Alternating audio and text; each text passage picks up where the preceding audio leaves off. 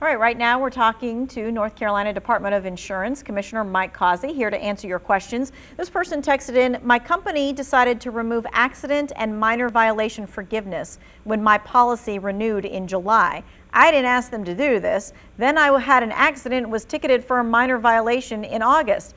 I've had the coverage for years. Do I have any recourse with this insurance company? Well, that insurance company, that's an option. It's an optional thing. It's up to the company whether to add those benefits or not. But my suggestion would be to shop around, talk to other insurance companies and other agents, and make some comparisons and see where you can get the best coverage with the most extra benefits like that. I know a lot of times when you get renewal papers, you kind of just figure, oh, everything's the same as last year, but it is something that you actually have to go through, look at all of the stuff that's on your policy, and possibly talk to your agent to ask if there's anything that's changed. Exactly. It's a great idea to talk to your agent every year to make sure you know what's covered and what's not covered. And again, ask for replacement value coverage. You want that replacement value, and also make sure you have full coverage. That's liability, comprehensive, and collision, all of those. Yeah, because liability, you have to have it by state, but comprehensive, you don't have to have it, which means if your car gets flooded or a tree limb falls on it, it's out of your pocket. That's right. Okay, so this person's asking, if you own two homes, will flood insurance only pay for one? One of the homes is paid for, the other one has a mortgage. Well, flood insurance is handled by the federal government. It's under FEMA with the National Flood Insurance Program.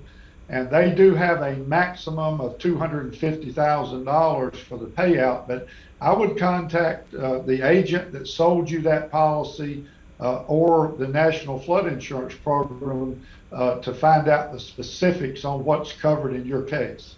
Okay, this person says the health insurance company did not pay part of a bill for no pre-authorization.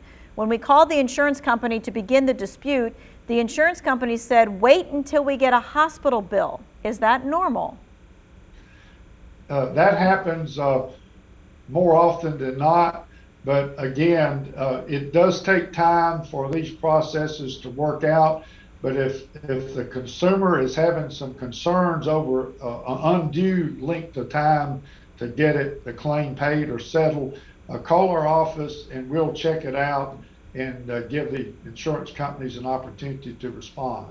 All right, someone asked, did my homeowner's insurance cost rise because of the COVID-19 impact on the price of lumber to rebuild it if there was a fire?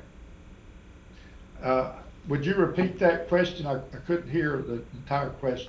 Did my homeowner's insurance cost rise because of the COVID-19 impact on the price of lumber? So if I had a fire, it would cost more to rebuild. Well, the insurance rates are controlled by the Rate Bureau, the North Carolina Rate Bureau. So no, the insurance rates have not changed at this point because of COVID. However, lumber prices have tripled. So if somebody was rebuilding something because of fire damage or some other damage, certainly the cost to rebuild would be higher. So that's another reason to talk to your insurance agent to make sure that you have the proper amount of homeowners coverage to rebuild if necessary. All right, this person says they're talking about their doctor authorized a generic brand of medicine all the time, or their insurance only wants to cover a generic brand of medicine. And you talked about this just briefly. So if there's a generic brand that's always being done instead of the one that is supposed to be prescribed, what can be done? They can contact our office. We have called a peer-to-peer review, and we have a program called Smart NC that'll work with you and get involved. And if sometimes we find out that the name brand is the only way to go, and insurance companies agree to pay for it. And of course, most times insurance companies want to pay for the generic and not the name brand. But give us a call, let us check into it, and we'll see what we can do to get it resolved. Mm-hmm. So this person is wondering why credit scores affect your auto insurance. Well, that is part of the process, the way insurance companies take numerous factors into consideration. And so any changes to that would have to be made by the North Carolina General Assembly. So if someone has a concern or an issue on the factors that are used, I'd say contact your state senator or state representative.